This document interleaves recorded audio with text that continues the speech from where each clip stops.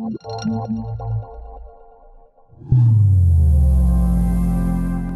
today's session, we're excited to dive into the hot topic of recruiting. So investing in your bench strength, how to recruit and grow your team for rapid growth. I know that at BC Tech, we often hear from our members how competitive the talent market is in BC. So we thought we'd assemble some folks who are out there in the field to gain some perspective on the topic. How are tech companies effectively recruiting talent in the current environment? What strategies are working to attract top talent? And what do you need to be thinking about when you're growing your team? I'd love to start by hearing a bit from each of you about your experience and about your current role. So maybe Alex will go in the order we started with, and I'll have you start. Yeah, sounds great. Well, as I really appreciate the introduction, Erica, and very excited to be here. So I have 6 years of recruitment experience helping companies across North America scale their revenue teams. And I have mostly focused within the B2B tech space, but I also have experience recruiting in professional services, manufacturing, and consumer goods. As Erica mentioned, I'm currently a talent acquisition manager at Klue. As I imagine a lot of you are on this call, we are rapidly scaling our organization. So super excited to be a part of this panel and engage in this dialogue and hopefully learn a lot from all of you today as well. Awesome, thank you. And Warren, maybe I'll pass it over to you next. Yeah, good morning, everyone. Thank you, Erica, and thank you for BC Tech for the invitation to be part of this panel and for everyone attending. After 35-year HR career working with local hyper-growth organization, and Fortune 500 companies that you mentioned, Erica, and now focus on giving my talent, time, and treasure back to the community, not necessarily in that order. I've had the good fortune to be on the leadership team on 2 different companies recognized by BC Tech Companies of the Year, as you mentioned, Launchpad being the most recent. With an active retirement life, I spend 1/3 of my time working with CEOs from diverse industries, architecting their human capital and business strategies to help them to achieve their strategic objectives. Today, I'm here representing one of my clients, Launchpad. It's been a total joy to work with their leadership team. Launchpad is a people and integration services company where I'm a special advisor. So thanks again. Awesome. Yes, I can see I'm waving at the Launchpad team on the call. And then Sherborne, I'll pass it over to you. Hi, everyone. My name is Sherb. I've been in the tech industry for over 20 years now. I had the great opportunity to work for key industries in their heydays: gaming, telecom, agricultural companies, startups, SaaS, PaaS, everything I had done before once or one company before. One unique thing about me is basically I have worked almost every position in the company possible, from office management, QA, development, all the way up to founder, owner, and partner. And currently now I have joined my passions with people in business. I'm currently the CPO for a great company called Savy. We are a retail CPG media service company, and we are building an end-to-end platform for people who love sneakers, NFTs, streetwear, everything else beyond that. We don't sell sneakers though. And I'm really glad to be here. I'm talking to everyone here. Thank you. Awesome, thanks. And I have permission, I guess I could call you Sherb is what you're saying. Okay. Awesome. Everyone does. Okay. Well, as I said at the top, we all know the talent market is super competitive. And so that's our reality that we're living within. I'd love to hear from each of you. How do you differentiate yourselves? And maybe, Sherb, I'll come back to you and you can maybe kick us off there. For sure. I mean, depending on the size of the company where you are as a company right now, if you're a startup, mid-sized company, or a big company, you will have your 3 factors, where you have your compensation, right? You have your packages, right? You have your ESOP plan, maybe bonuses and everything else. Inside the company, you have your culture, you have maybe your CSR planning, foundations of core values, all those wonderful things. To me, those are status quo. You must have those things no matter what it is. My 2 factors that are really important for me are the people in your company. They're your evangelists. They're the people there to, promote you internally, externally. They get great referrals. And the very last part for me is, beyond all the perks and benefits you have in the company, is the first person the candidate talks to. So it could be myself, it could be a recruiter like Alex, it could be anybody. You're no longer that old term, a gatekeeper. You're not going inside and saying, okay, great, this person is not good for a company, this person is bad for a company. You're there to actually listen to the candidate. If you have a great candidate coming in through a job board or a reach out, in mail, whatever, how you found this person to talk to, You're there now to listen to them, to understand what they want, what they need, and if the company can provide that for them. It could be salary, it could be perks and benefits, but really now these days, people are looking for the extra. Can you provide the extra? You're there to listen and then talk to them. We don't do interviews anymore. They are chats. So I think the key part for me is the first contact, the first experience on micro events, and the people in your company. Got it. It's all about the person and it's all about the fit. So Alex, would you agree with that? I saw your head nodding. Yes, my head gave me away. I wholeheartedly would agree with that. I think, to Sherb's point, I think before you can really look at like the how and really getting into those candidate conversations, I do think that it's also really important to define the why and get really clear on, what it is that you're actually looking for with each position, what your non-negotiables are as a company, and honest about what your unique value proposition actually is. Because to Sherb's point, there are a lot of organizations out there that, offer competitive benefits, just got recent rounds of fundings, offer competitive, vacation plans and things like that. So what is it specifically that would draw a candidate to your organization? And in order to actually figure that out, I feel like you need to tap into your greatest resource at your company, which is your people. Talk to them. Like, what do they like about working at your company? Based on the interview process, did the role and the organization turn out to be what they were sold and told during that interview process? And if they were actively interviewing, which most candidates are today, if they're chatting with your organization, why did they choose you? What was the deciding factor for them? So then you can actually identify trends and solidify what that unique value prop is for your organization, so you can have those candid discussions that Sherb was referring to. Got it. No, that's great. Everyone's interviewing, right? Assume everyone's interviewing. Yes. Default, yes. Yeah. Excellent. Over to you, Warren. What are your thoughts? Yeah, I certainly echo Sherb's comment about the candidate experience. So that's certainly, when he and I worked side by side at Appnovation, that was something we were trying to build as part of the recruitment DNA there. And also Alex commented about people. So the reality is most companies are doing the same thing in a highly competitive market. There's a very little differentiation. I believe it starts with culture. At Launchpad, it's a fundamental belief that culture leads, and it starts with the founder and CEO, Bruce Key. And it permeates throughout the organization. A people-centric talent management framework starts with how the company is organized, how it recruits, how it develops its people, and how it rewards its employees. So embedded in Launchpad's DNA is a commitment for their employees. There's a saying at Launchpad is hone your craft. Secondly, is a clearly defined strategy, which includes company values and people metrics. I believe in forging the link between strategy and talent.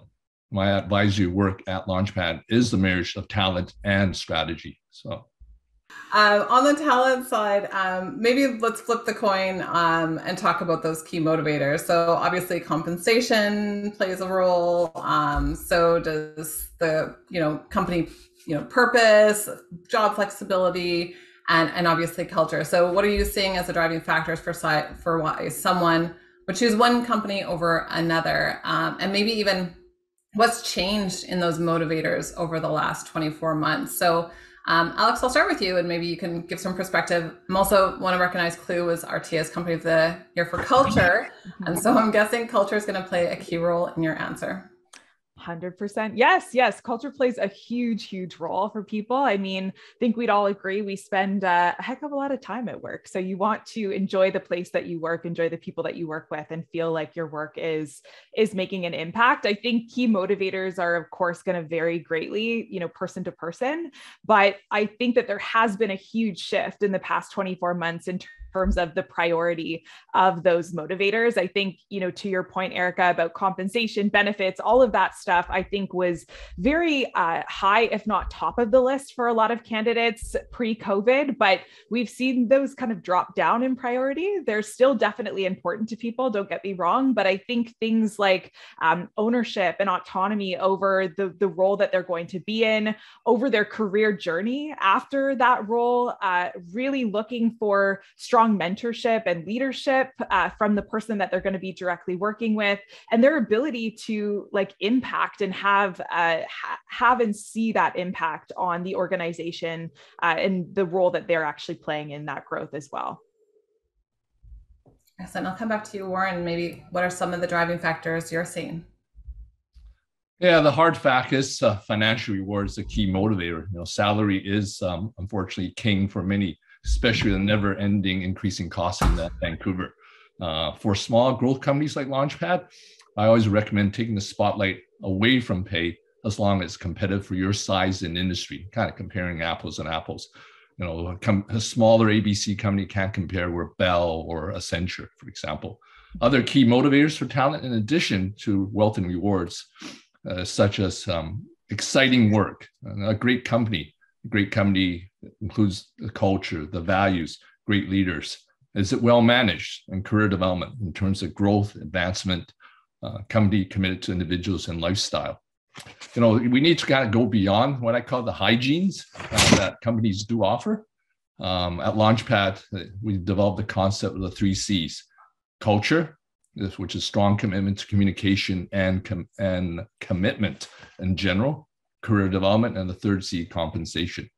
So the past few years, I have seen a trend from job seekers looking for companies who have a strong, requirement for a company that's focused on culture and a strong commitment to corporate social responsibility. The key motivators of talent should be specific for the company's unique brand. A good question to flesh out in your company or motivators is to ask yourself and your team, why does an employee care to work at your company? Absolutely. Sure. Maybe I'll pass it over to you. And I'm curious, even in terms of like motivators and then anything that's changed in the last 24 months. Yeah, I think I echo everything that Alex and Warren said. It's very true. I think the biggest thing too, now you see candidates who are from the FANGs, Facebook and so on and so forth. They're looking to join smaller companies because they want impact. They do care about salary. Don't get me wrong. They care about what you have, perks and benefits and everything else.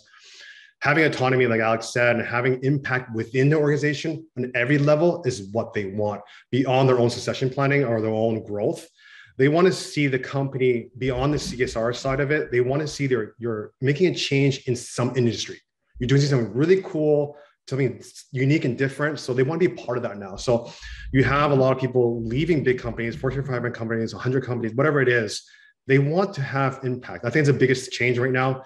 And I think a lot of candidates now are a little bit tired of hearing about the current climate we're in right now. And they're asking companies, what are you doing? What are you doing different? And those are the things that are the biggest questions that candidates have right now.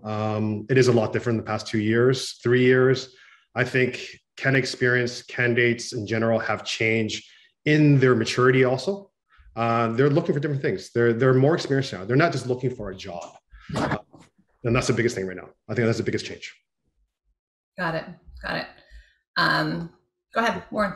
Oh, okay. I just wanted to kind of add, beyond the key motivators, there are perks. And I suggest kind of categorizing into 3 buckets. What I call the first bucket, essentials, like informal, dress code, flexible hours, computer provided.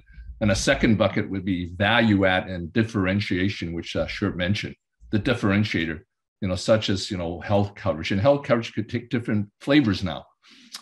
Vacation above the minimum legal. And lastly, the third bucket, nice to have, such as wellness program, a bicycle program. Yeah. Joke. Yeah. But the biggest thing too, I think another comment here is that we are in a work from home culture now. That has shifted a lot.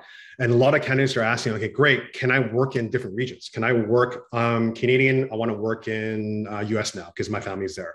The work from home policies. And I think the biggest thing now is with a lot of family friendly policies really key too. So you see that huge change. With that change though, gives more opportunity for employers. Can you hire around the world? Work from home does work across the board, right? So candidates are looking for those answers, right? So absolutely. Alex, and I saw you nodding again there, and I'm sure you're seeing similar patterns in the change as well in terms of your recruiting for Klue. Absolutely. Yeah. I think I would echo everything that, Sherb and Warren has said. I think that things have shifted a lot, like over the past 2 years, but really being flexible, open, and honest about what is realistic for your business, and being able to have those candid conversations with candidates is going to be the most important thing at the end of the day. Awesome. Now I know we've got a range of attendees joining us today, and quite a few that are startups that I saw on the list. I'd like to hear maybe from you guys about your experience when you're in the midst of scaling, when you're hiring, doing a lot of hiring at the same time, and how you tackle those really tremendous moments of growth. Were there kind of key roles that you needed to fill to help your company grow and scale, and how did you kind of adapt to that massive growth? So maybe Warren, I think you've got a wealth of experience across your career. Maybe I can turn to you on this first. Yeah, no, thanks, Erica. Well, I have the benefit of time, not necessarily personal talent, but certainly at eBay, as an example, we scaled rapidly, over 1,000 employees in less than 2 years. It was by hiring, and then focus in hiring classes. I kind of hired in batches. And we did the hiring in batches. We did the orientation on batches. We did the training in batches, so what I call classes. At Elastic Path, we also had to scale up extremely quickly. It was a surprise to our leadership team that we would win the contract for the 2010 Winter Olympics 12 years ago in terms of operating the Olympics online store. So in that case, we took approach also by hiring classes. And another example would be way back in 1986, Vancouver hosted the World Exposition. So we had to hire 10,000 employees in half a year to staff the World Exposition. And that was really creating SWAT teams, creating, teams that were focused in different stages of the recruitment process. So some of the recruitment ideas that I've used over in my career, billboards, that was really big during the tech.com, and really, and soft, it was having it in QR codes. We were early adopters of that. Hiring fairs in offices and hotels, in the Commodore Ballroom, company leased cars for employees with the highest number of employee referrals. And with a caveat that that lease car would actually have the company brand on it. You can't drive a Miata or a Mazda without actually have some sort of opportunity to show the company brand. And job ads in magazines and journals that the talent you're seeking would read. And referral prizes that are really customized and personalized to employee interest. Other things that we've tried and implemented, hiring people to pass out leaflets on sidewalks, really kind of engaging the community. For example, in the 2010 Olympics, that was an ideal opportunity because there was an excitement in the city. Train staff to use LinkedIn to help with recruitment to promote company brand. Nowadays, most people do use LinkedIn, but back then when LinkedIn was starting out and was a new tool, we had that as part of the training of the staff. Using all sorts of guerrilla tactics, anything that gets a message out about job openings, establish war rooms, set up recruitment swap teams. And it's super important to really partner with your departments for recruitment activities, engage and energize technical staff to be part of the overall hiring process. If you have 200 employees, I always say that you actually have 200 recruiters. Everyone in the company is a recruitment ambassador. So work closely and often with marketing team to create your EVP brand and recruit message. I always keep recruiting in terms of as a 24/7 activity. A candidate you may be speaking now may not be interested now, but you certainly want to create that positive experience because, well, we always hear the story that they had a disagreement with their managers blank, and say, I need to call someone. Hopefully it's your company and call you first. Always be hunting, just like in the sales, ABC, always be closing for talent to consistently provide the best candidate experience. All right. I hope people are taking notes there. That was that was wonderful, Warren. Thank you. Let's keep these ideas coming. Sure. I'd love to hear from you. The question going back was, how do you tackle tremendous moments of growth? And if you want to give us some of your top tips, much appreciated, I'm sure, for the audience gathered today. And depending on the stage of the company here, where you guys are right now, if you're in a startup, first seed money, really depends on what you're trying to do. You may not have all the capital to hire the top end guys right now, but the very first part is basically hire people around you who are I call them specialized generalists who can actually help you do different parts of the business, can help you grow the business and everything else. Change and growth never stops. I mean, from 10 people to 50 people to 100 people, everything does change. Like Warren said, all the fundamentals are really, really key. You can do different guerrilla marketing and hiring, candidate hiring. But I think the key thing is when you do have a startup, though, you must have the upside down triangle. You must have your top end guys or girls who can actually drive your company forward to make revenue. It could be staff logging, it could be creating a product, it could be marketing influencers, whatever it is. Those first, I would say, first 50, 30 or 50 people, they are key. They are key to actually making something happen in the company. The culture part of it, the evangelist part of it. So for me, how you tackle this growth is basically get ready for it. Honestly, it's always there. Get ready for the problems. It will never be golden and rosy all the time. Every day is a change. Every day there's a problem. More people, more problems. More money, more problems. But it's a good thing. As long as you get people who are adaptable in your industry, in your company, you can succeed. Every problem you have means you learn something and you're growing something. So mistakes are going to happen. So the biggest thing for me is that find the key individuals who can support your company as you grow. And you will make mistakes in hiring. That's okay. But make those actions, when I say those actions, voluntary, involuntary releases, get ready for those, be decisive, have those choices ready, and get ready for plan B and C and D. Have those cards in your back pocket. That's growth. That's growth in any company, from a Fortune 500 company to a 10 people company right now. So get ready for change. That's the biggest thing. Awesome. All right. Those are great words. Get ready for change. Have all the plan A, B, C, and through the alphabet ready to go. Alex, how do you weigh in on that? And what are your plan A, B, C, D, E? Yeah, I mean, I would totally agree with that. I think you need to be prepared for change, and also be prepared that what got you here won't get you there. Like at different stages of growth, your company needs to have different strategies to be able to get people in the door. And I love what Warren said about, if you have 200 people on your team, you have 200 recruiters. Recruiting is absolutely a team sport. And I think it's really important to ensure that you are enabling teams and incentivizing teams in some instances to ensure that you are,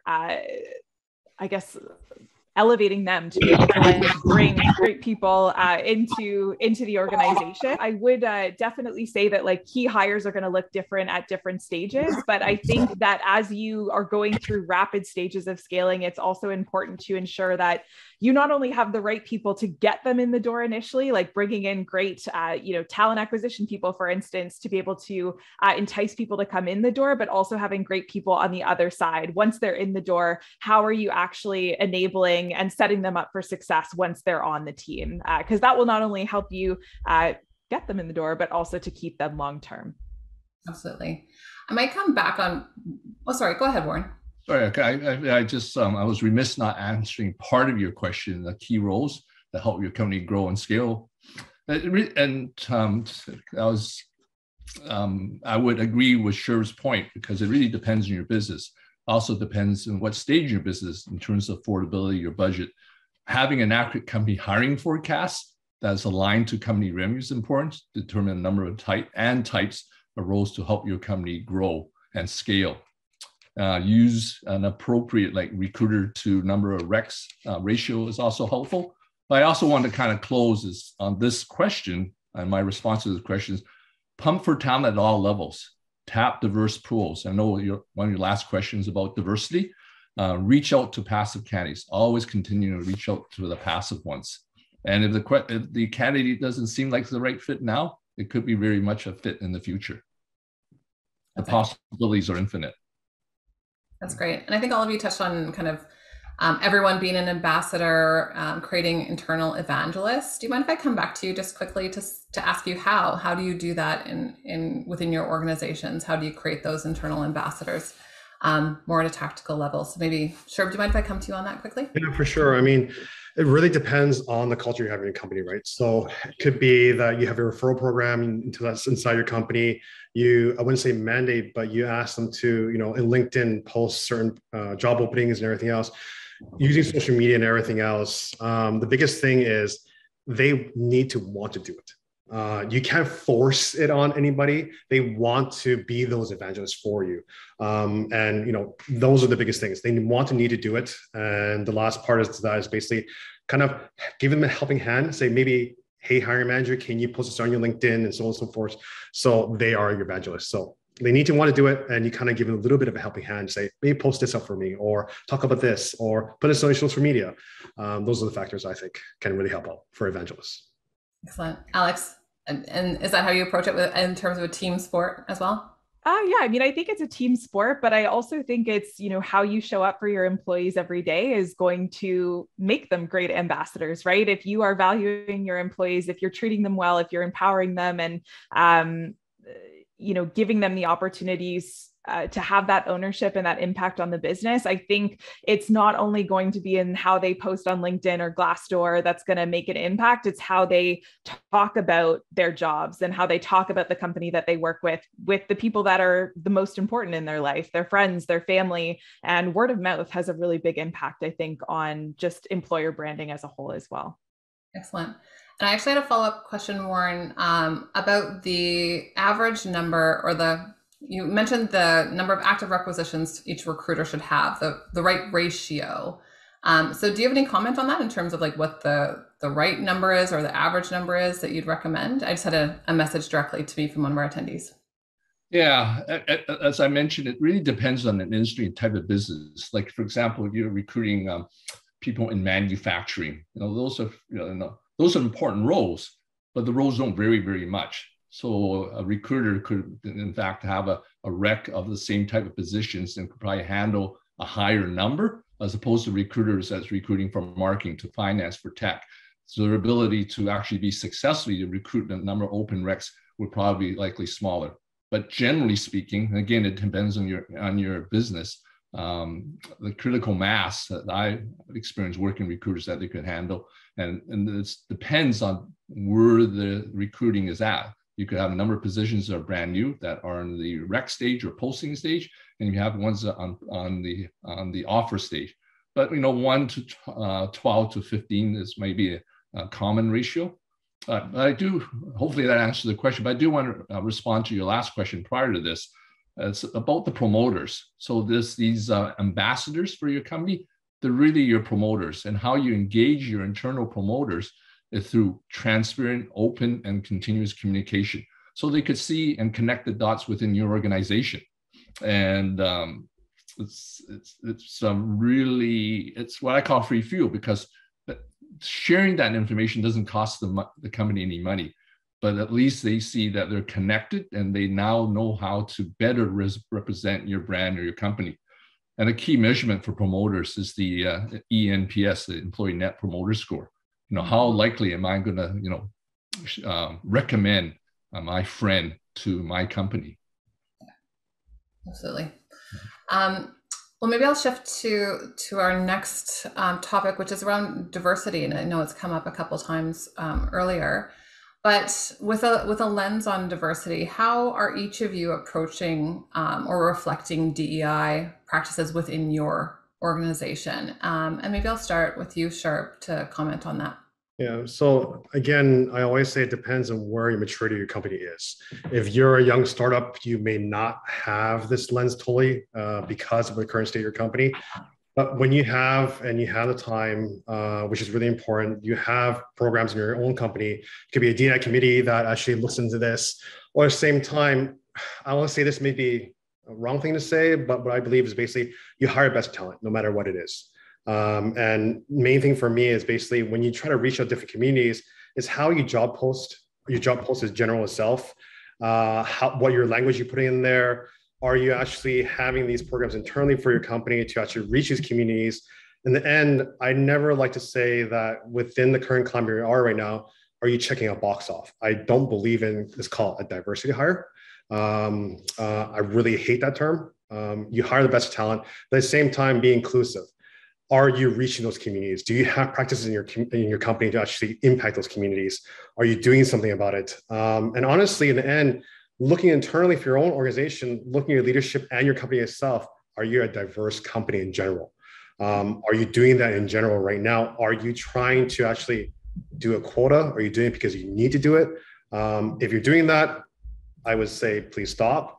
It's really about what your own personal message for your company is and what you stand for. And that's how it really works in recruitment. It goes across the board. It's a message for the company across the board. So I'm hoping no one does that. Maybe a hard stance for me, but it wouldn't be a diverse recruitment. It's more basically putting a lens across the board and recruiting in every area possible. Absolutely. Alex, what are your thoughts?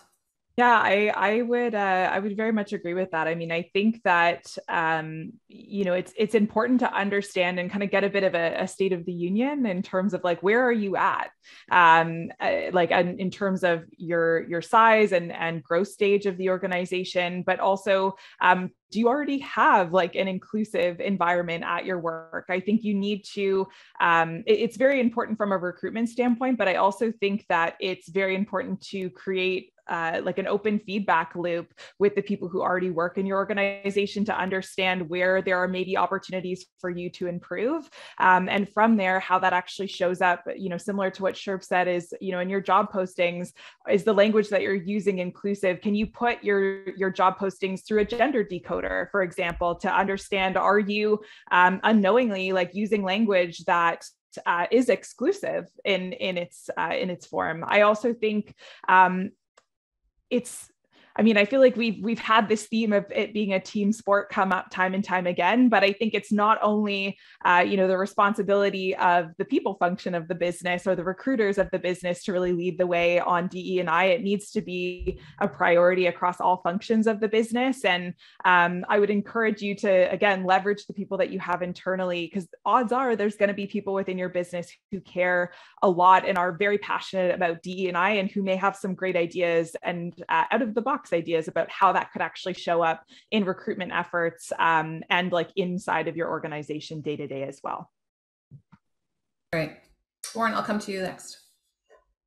Yeah, to echo Sherb's point, DE&I should not be a hiring quota or hiring target. You want to ultimately hire the best candidate. But when this whole focus around diversity hires started, it was made, I guess, worse in a way in that the federal government or the government of Canada require you to actually have targets in order to provide them services and products. So I'm happy that we moved away from that. But that said, DE&I practices must be reflected in all areas of your business, not only for recruitment.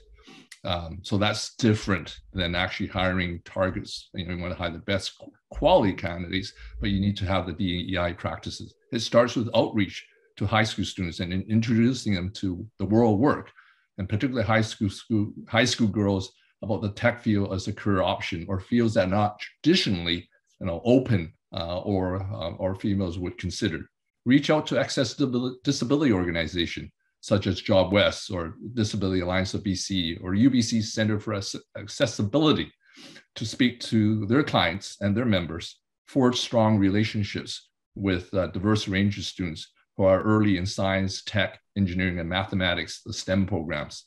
Speak and recruit at multicultural, multilingual, and intercultural organizations such as Success or Mosaic to reach out to new professionals who have newly arrived in Canada and those kind of untapped talent. Hold open houses, career fairs, office tours to those groups of undertapped talent. Encourage your business leaders to volunteer and or sit on diverse nonprofit boards such as the Laurie Institution, a national organization focused on D&I, which started actually in Vancouver 31 years ago, which I had the honor to actually be on their board and be a board secretary for a number of years. That's excellent. Thank you. I do want to just quickly remind our audience that you're welcome to put questions in the chat. I do see one there that maybe I'll go to next. And I just want to make one quick comment before I move there, which is just on encouraging young women and young people to consider jobs in tech. And BC Tech hosts an education session for teachers, for K-12 teachers. We have one next Friday on the Pro D Day.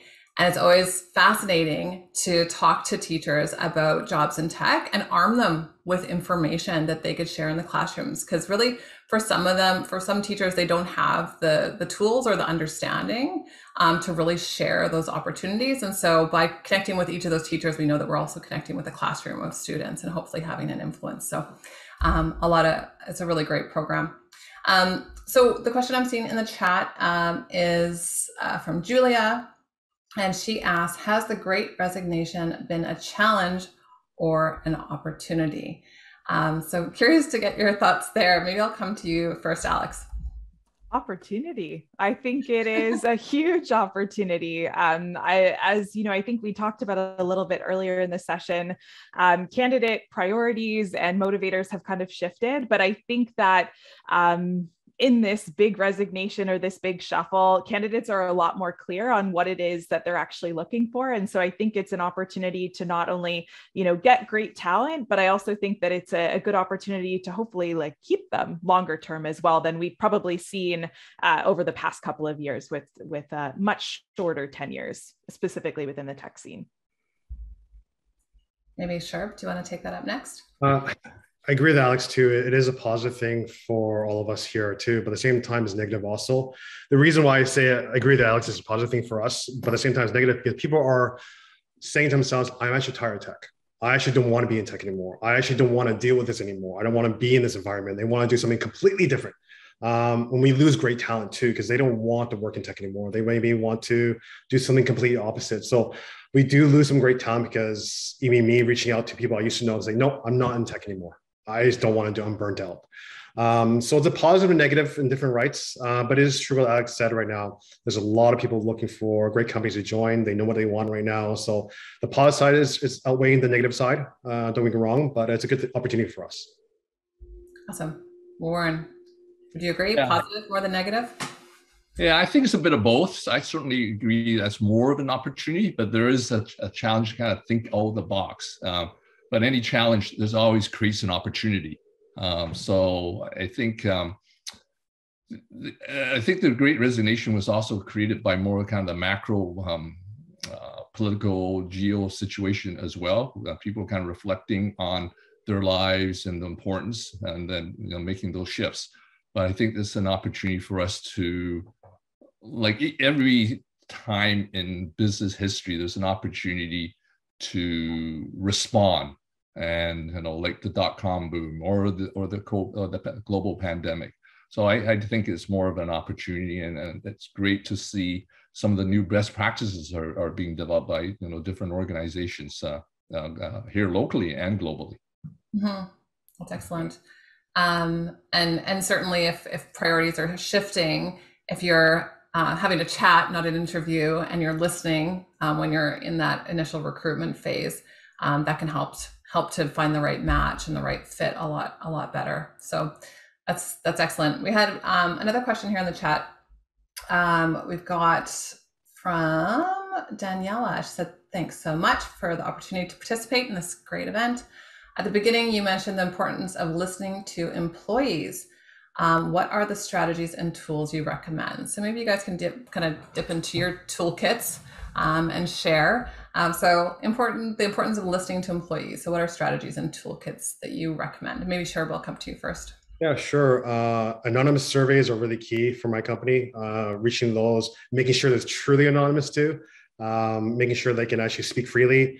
Town halls, using internal communication tools, and sometimes just calling people out to a certain level, having leadership within different departments, kind of be the voice for that department also. Those are the ways that we do it here. And the last thing is really, if you have a chance as leaders or even as a recruiter, it doesn't matter who you are, have a one-on-one meeting with them. 15 minutes, check in with them, see how they're doing. It could be a personal level, it could be a non-personal level, it could be work level, just hearing from them, see what's going on in their lives. If you're not connected with your people, understanding what they're going through and what's happening, you don't know what's going on with them. So just reaching out is the easiest way of doing it. If your people leader or leaders in general, just do the first 5 minutes, 15 minutes, whatever it is. Those are really key to understanding what's going on as a whole for your organization. Awesome. Warren, what are your thoughts? Communicating employees is super important, and I think there needs to be a mentality in terms of involving your employees and appreciate them. I always say that, how we appreciate an employee or employees opposed to recognize. Recognize is about giving a gift card or a trophy, but appreciation comes from the heart, comes from the soul. So employees do notice that. Sherv's point on one-on-ones, I'm a huge advocate of what I call care meetings. Care is kind of play on word in terms of caring for an employee, and it stands for communicate, acknowledge, respond, and engage. So it's about caring and for an employee. There's different types of tools, collaboration tools, different ways you could bond with employees. But also when I say involve, encourage people to be involved in projects, internal projects, and involve them cross-functionally, because that gets communication and engagement at a much higher level.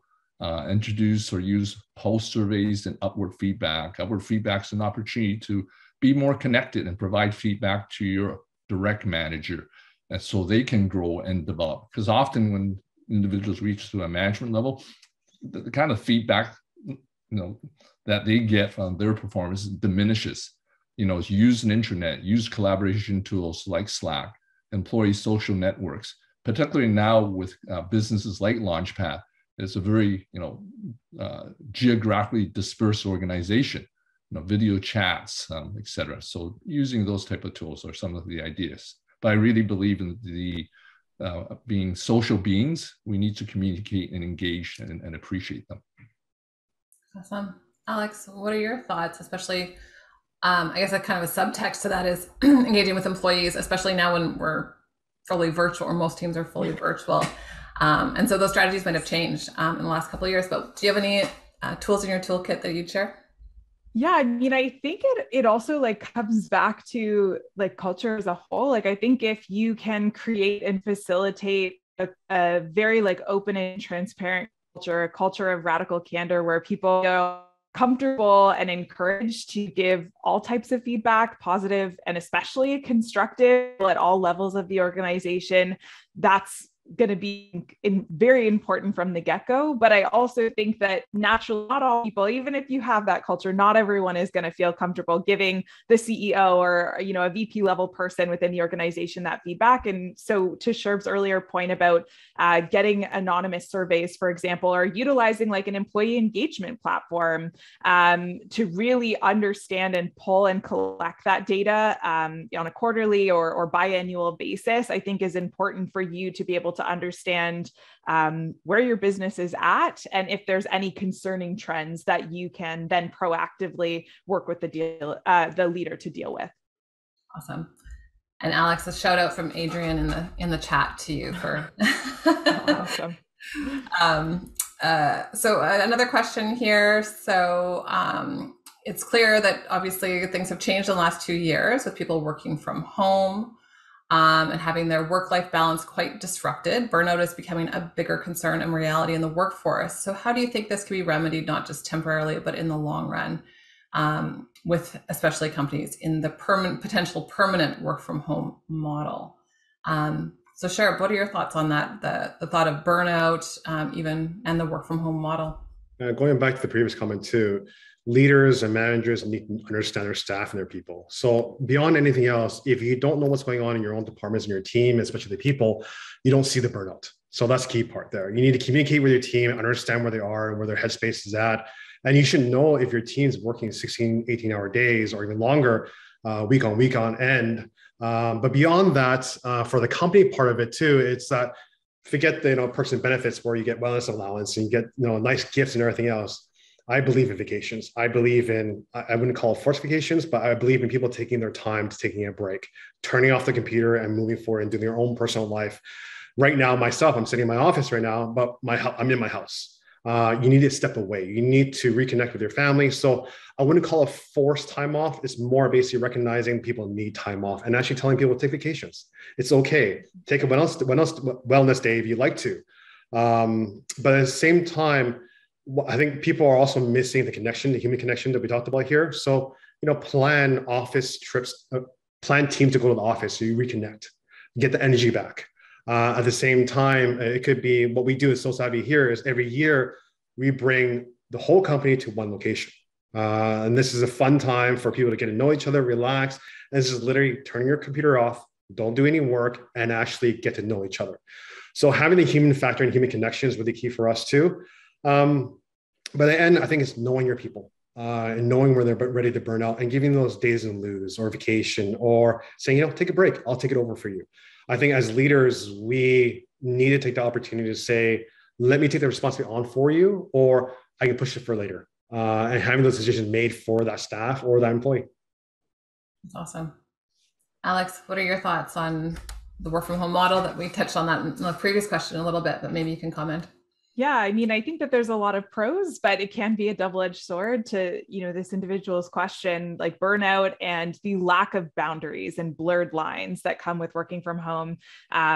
It's a really hard challenge. And I think a challenge that we're all facing, every company is facing right now. But I think it is really important that like leadership model those boundaries, not sending, Slack messages or emails to people at, 11:30 p.m. in the evening. There's tools like Boomerang, for example, with Gmail, where if you work best at night, that's awesome for you. But, you can load those messages to come out at a later time. Or if you are someone who works really well at night and you are going to be sending those messages at that time, letting your team know, hey, I typically do my best work, or I'm catching up on emails at this period of time. Do not respond to this. Like, make sure that the boundaries are clear and that people feel able and encouraged to kind of take that time off and have that life, celebrate those wins that are happening outside of the work so that the entire company can see and celebrate those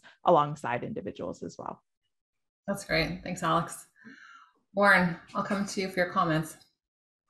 Yeah, I certainly agree in terms of Sher and Alex's comment about boundaries. You don't really know, I guess, the boundaries unless you're actually continuously communicating, connecting with your teams. And that's certainly super important with more employees working remotely. They're not only working remotely in their local time zones, but in different time zones. The importance of those care meetings and continuous connection and communication, kind of the big 2 C's.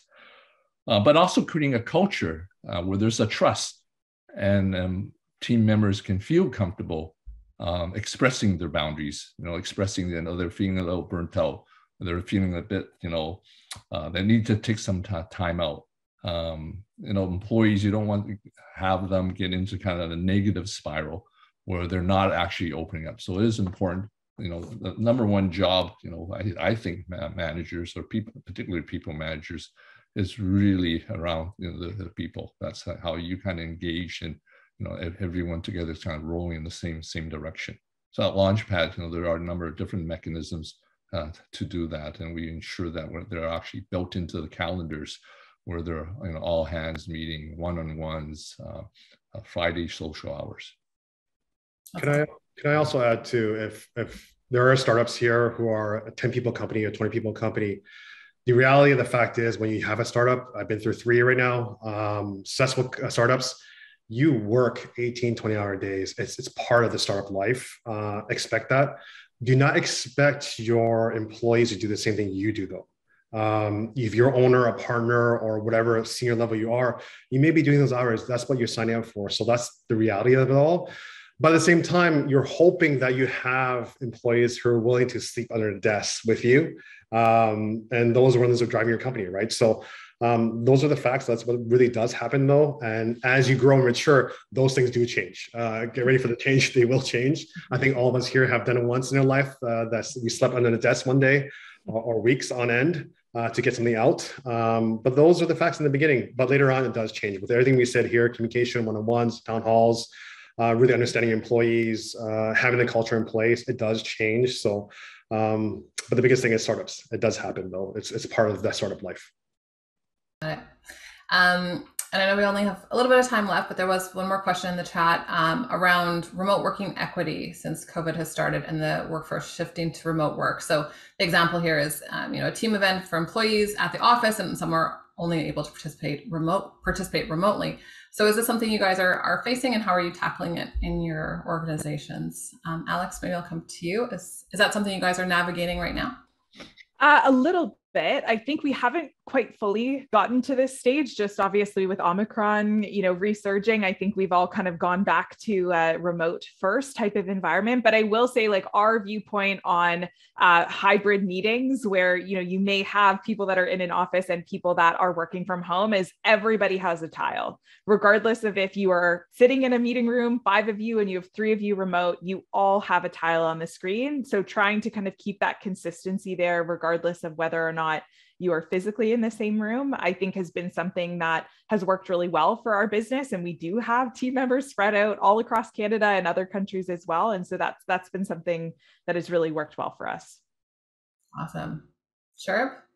Yeah, I mean, in our company right now, like I said before, we fly everyone down twice a year to one location, no matter what it is. And we have done it in August in COVID time, heavy time. It was scary, but we did it in Arizona of all places. We're doing one right now in April for Vancouver. We have global employees. But the big thing here is that my previous companies, it doesn't matter where you are, we'll try to fly you down to the location if we can, or we'll fly you down to the closest location so you can actually team up with that, say Toronto. Somebody in, I don't know, say fly down to Toronto to New York or someplace close to the East Coast to fly together, and they get together and have a Christmas party or event and everything else. So like Alex said, it's a fact of life right now. We try our best to get everybody included in what we try to do. But at the same time, like Christmas time, we didn't have a Christmas party. We couldn't have it. What do you do? So can we give a gift card for the whole family to have a Christmas dinner for themselves or a significant other or whatever it is? We try to keep it included in the spirit of the event as much as possible, in every way possible. So I think people are appreciative of swag and gift baskets and everything else, but they want to participate. How can we make them participate in that event or that talk or that meeting, whatever it is? So just think of everything outside the box. Anything you can do, try to do it. I always say during COVID, just throw everything at it. Just throw anything you have. What do you think? Try to see what sticks. It's the best way because some people may be receptive, some people not. Just keep trying because you want to be included across the board. Mm-hmm. Awesome. Warren, thoughts? Yeah, I think both Sherb and Alex have, I think what I'm hearing is also, something I learned earlier in my HR career is being fair, equitable, and consistent. So, despite what external factors throw at our jobs as recruiters, HR professionals, that's kind of a motto I kind of lived through my 35-year career. So that said, it's hard.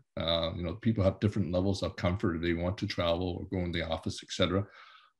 Certainly sending gifts, that's more consistent, but not only sending it to them, but also appreciating their family, their spouse, their partner, because they're living through what you're living through at work and the pressures and demands. And certainly Sherb and I, maybe me a bit more, have a lot of battle scars with startups. That's a very true statement, and giving people choices and outlets to relieve some of that pressure. At Launchpad, some of the team have been traveling. Launchpad has a large and growing PS team in South America, so some of those countries are relaxing their restrictions. So when they are traveling, they're actually meeting with the staff. Like each city have their staff that either informally are meeting based on individuals' comfort level, but if we have representatives from Launchpad visiting other countries, it's pretty well imperative that if they feel comfortable that they're taking the team out, they're meeting and making those connections that I mentioned several times during this panel, connections and communications and commitment.